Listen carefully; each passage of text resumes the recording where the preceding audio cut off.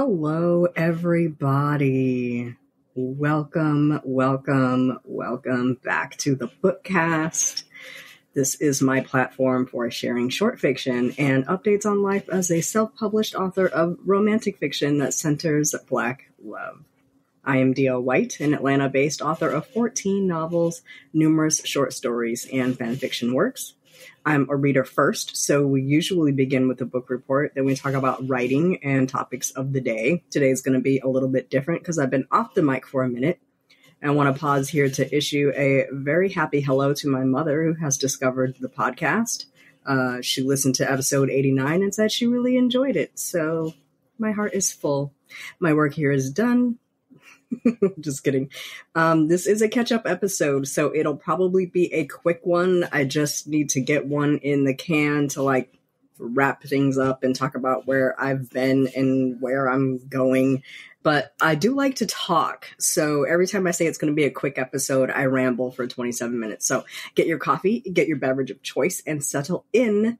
Do you have a topic you would like me to cover on the Bookcast? Shout me out, holler. I'm always on Instagram or Twitter at author_DL White, or you can visit the show notes of this here episode at booksbydlwhite.com/bookcast/90. I welcome your comments and questions, and I'll dedicate a part of the show to answering them. This week, I'm answering a question from Kay, the reader.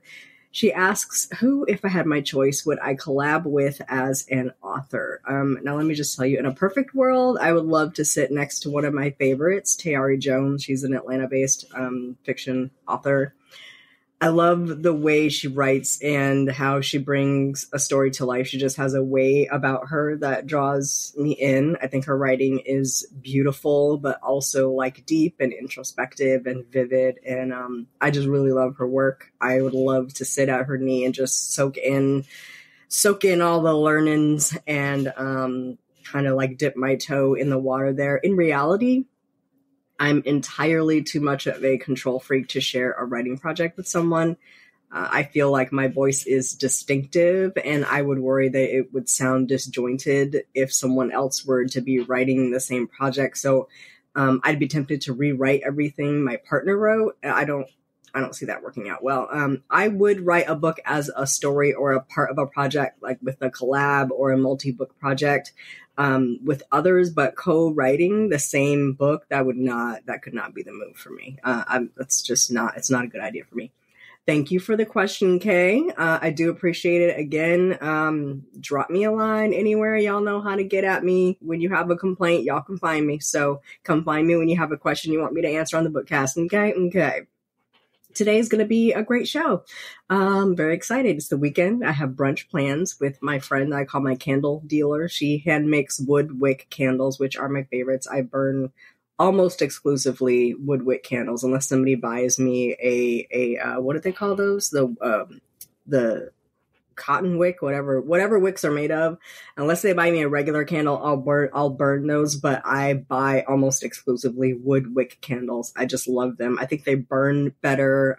They also crackle when you burn them. I think the sounds permeate the smells permeate the air better. I just prefer them. And I feel more high class when I burn a wood wick candle. We are meeting for brunch today, so she can deliver me some candles. She's also my work bestie. We started at Beverage Giant on the same day. We met in orientation, actually, and we have been good friends ever since. But I can't get to brunch until the podcast is done and dusted, so let's get to it. Today is Saturday, 13th. It is 9:09 a.m. It's sunny and 74 in the ATL. I have a mic and I am ready to dig in. But first, let's have some coffee.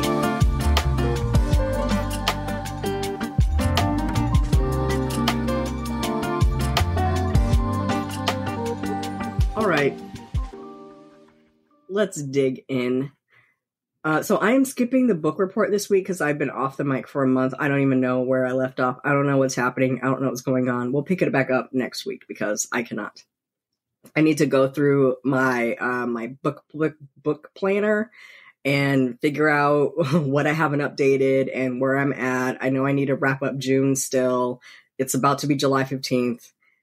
things are going on. I do not have my life together. So we'll pick it back up next week. I will report that I hit 100 books read on my annual challenge. I'm actually at 111 books read. I'm 18 books ahead on that challenge. I think I'm going to end up increasing my goal again, but we will see. I am also rereading The Darkest Child, actually finished rereading The Darkest Child by Dolores Phillips with my Bookstagram friends. And wow, it's been more than 10 years since I read that on the page. I read it on Kindle. It grabbed me by the eyeballs then. This time I listened to it in audio. It's narrated by the great Bonnie Turpin. The audio makes it so vivid. Her voice for Roselle just nails on a chalkboard. It's so vivid. I forgot a lot of this book, so it was like reading it for the first time. It's so well done. It's very traumatic. You will have a visceral reaction to this book. I am ready to talk about it. There's so much to it. It goes way deeper than Roselle Quinn. I'm ready. I'm ready to talk about Tianji May and her siblings and her mother. Okay, moving on. So let's get the EssenceFest update out of the way. First, I want to say thank you so much to Danielle Allen for inviting me to join in her celebration of Curvy Girl Summer. I flew up to Richmond, Virginia, joined in her launch party for Curvy Girl Summer at Resist Booksellers. I also had books on sale, almost sold out. That was a super good feeling. Loved it. I read a snippet of the Never List, which I feel is in conversation with Curvy Girl Summer. Esme is turning 40. There's a list of things she needs to get done by her 40th birthday. Aaliyah is turning 30. She wants a boyfriend by her 30th birthday. So they're sisters. You see what I'm saying? They're sisters. Anyway, thank you to Danielle for inviting me to participate in her launch party. It was ever so much fun. I stayed over an extra day and had lunch with one of my friends I met on the internet in like 2003-ish. We have been good friends for a long time. I've only met her in person one time. And it was just great to like see her in person, share a meal, had a great time. And then I did nerdy things and went over to the Richmond Science Center where I picked up a cold from, I am sure, somebody's child. So then I spent the next week like hacking and coughing and so anyway, came back for a bit and then I got on the plane for EssenceFest. And suffice it to say, I had the best time. It was 100% better than the last time I went to EssenceFest. If you remember, I did that by myself. I was a featured author. It was a lot. I will link in the show notes my blog post. I believe I made a blog post somewhere where maybe it was a Facebook post. I don't know, but it was an okay experience being a featured author. The last time I was there was like 2018. It was managed by someone else. The bookstore was different. It was just different. This time the collective curates have been doing the Essence Authors program for the last 2 years, and it has been just such a breath of fresh air. The minute they dropped the author lineup, I knew I would not be able to handle missing out. So I ponied up the money, requested the days off, booked my hotel room, thanked Beverage Giant for their Hilton hotel discount and their Southwest Airlines discount. Requested the days off. I got myself over to New Orleans, honey. I am not a concert girly, so I feel like my schedule was really well set up. I arrived in town Wednesday the 3rd. I did not want to be in the crowd of people trying to fly and check in on the 4th. I walked past the front desk on the 4th and I was like, nope. None of that.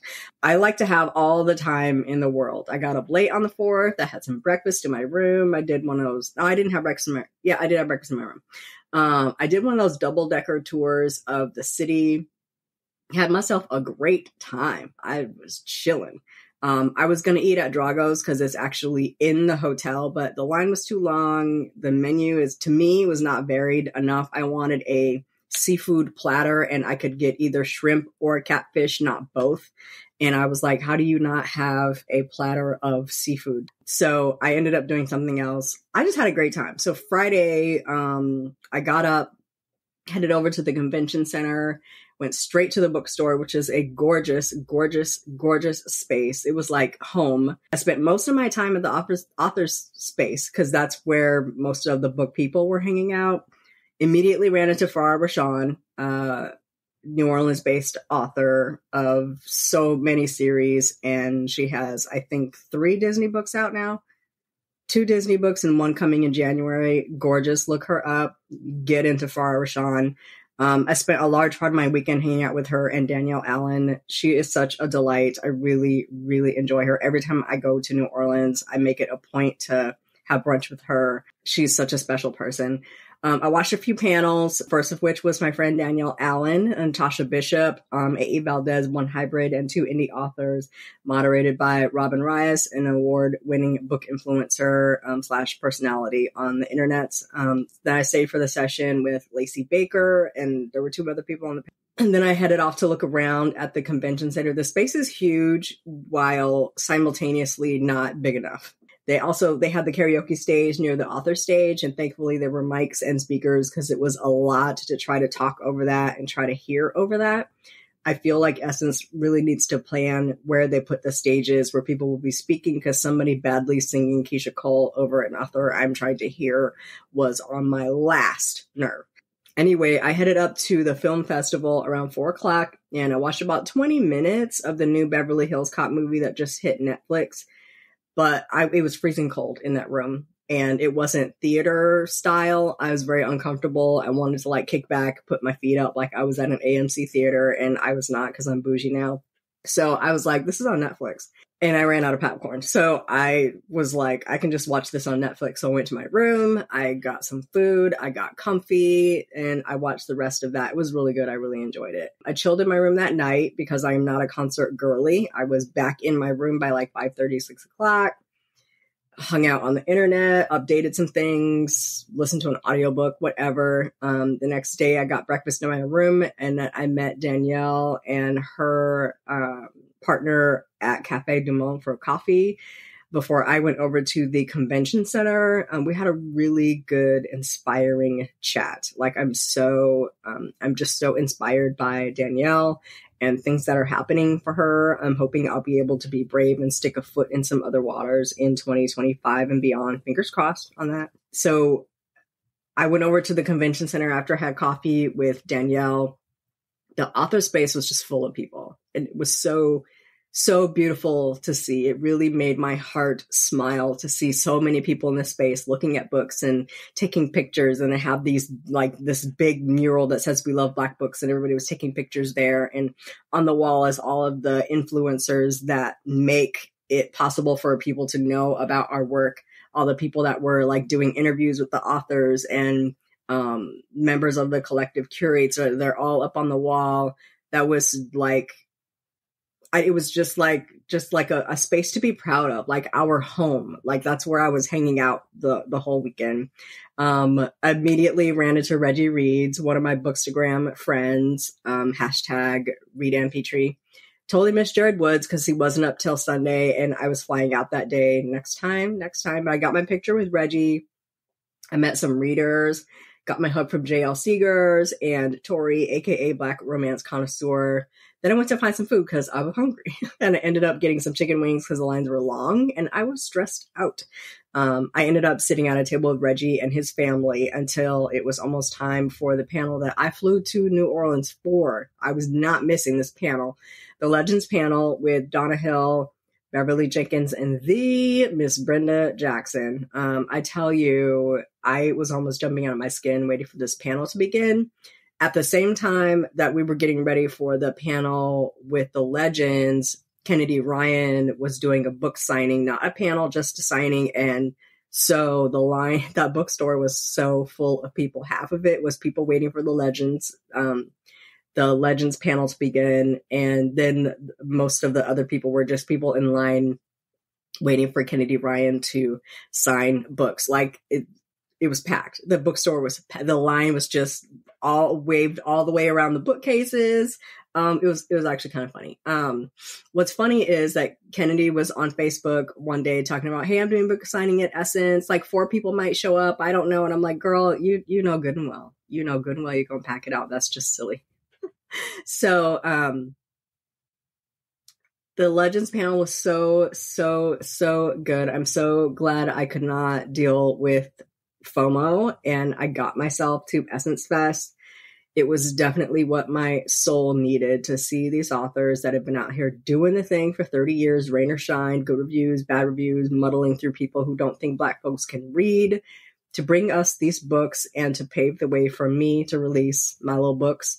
I had a ball. I got books to sign, so I whipped back around. I got pictures with Miss Brenda. I got my hug and a little kiss on my cheek from Miss Bev. And then I ran up to the film festival where a few of my author friends were gathering to support Kennedy Ryan.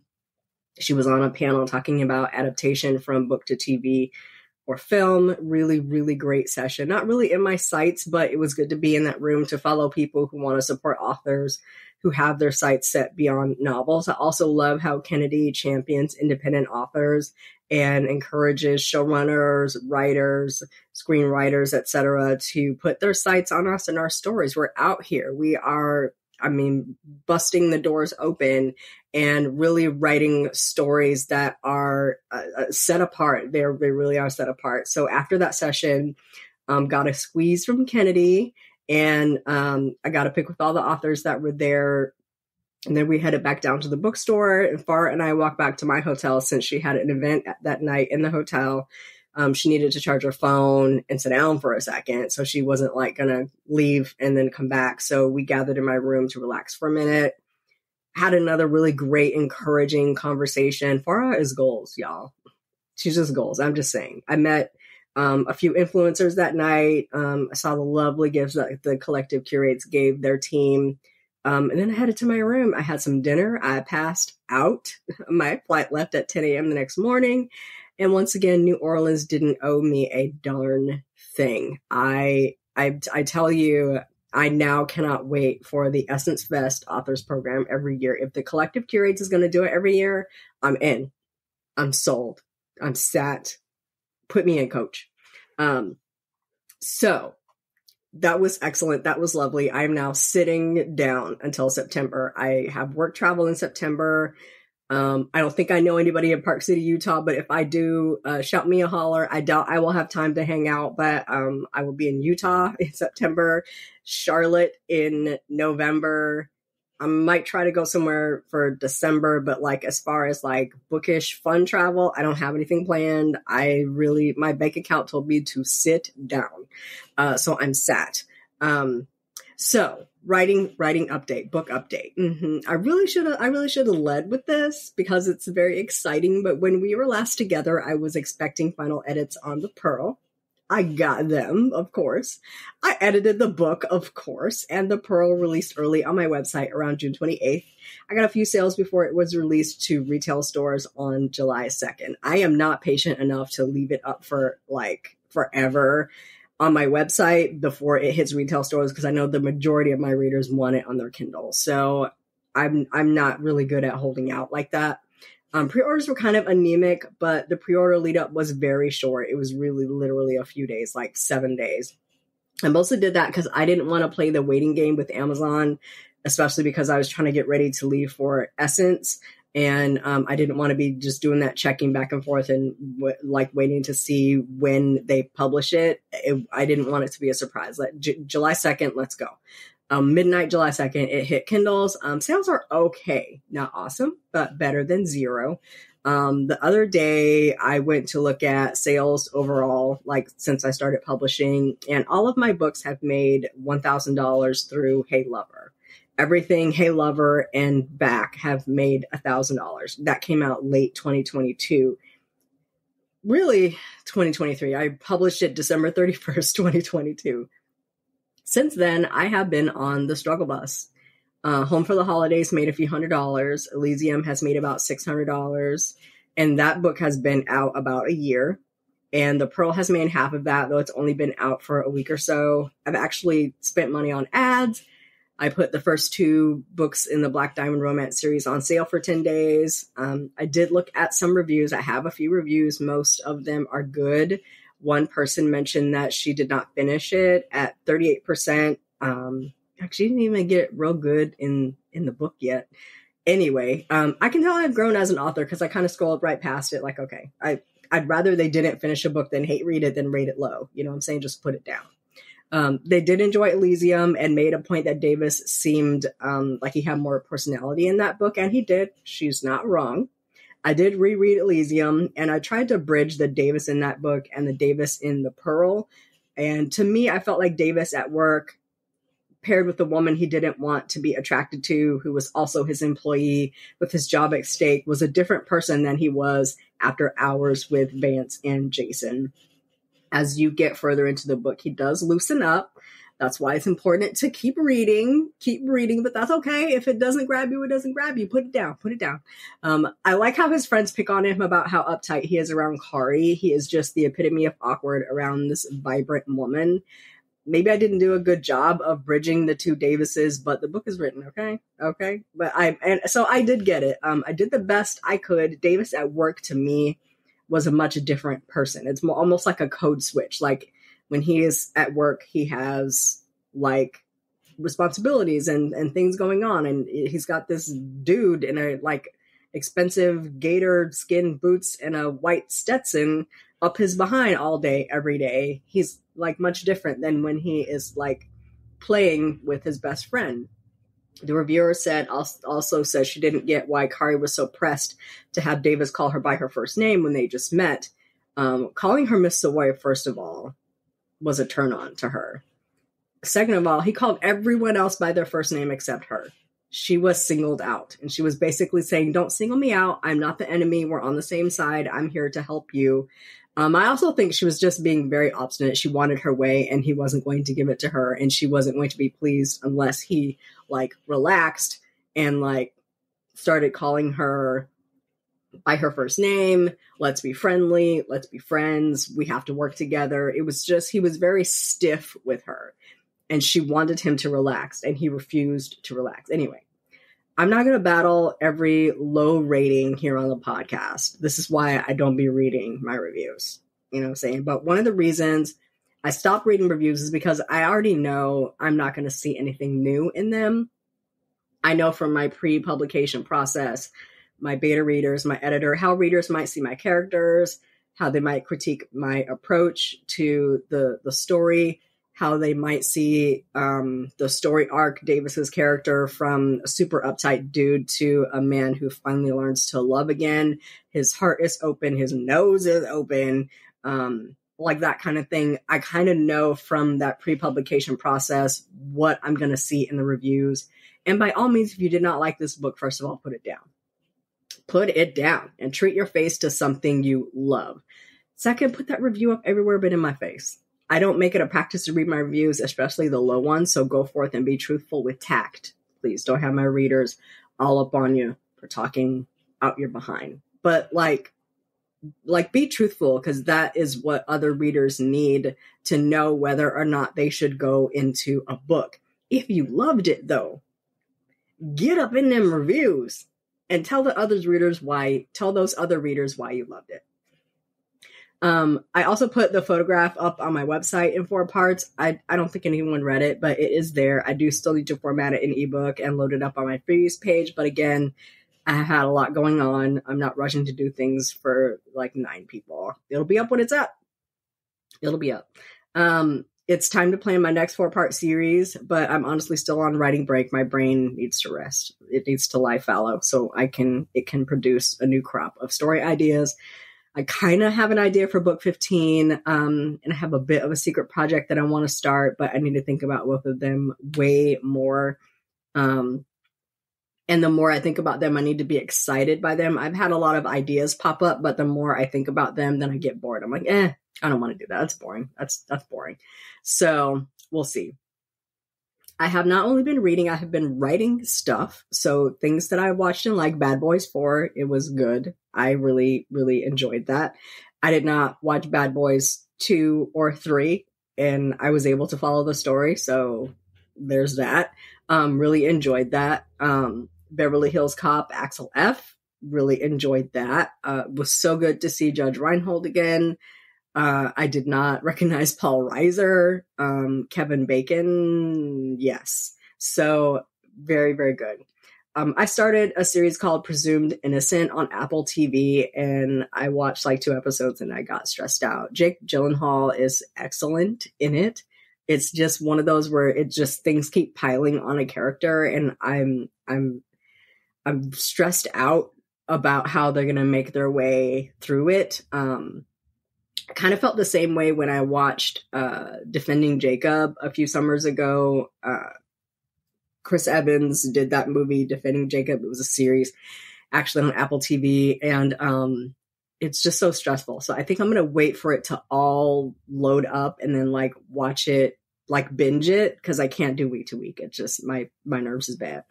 Same with Dark Matter. I think Dark Matter is done, so I'm just going to watch it all in one fell swoop. I read that book and really enjoyed it, so I know what's going to happen in this series, and still, I'm stressed out. I will finish them, but TV it just stresses me out. I watched The Man with 1,000 Children on Netflix. I didn't finish it.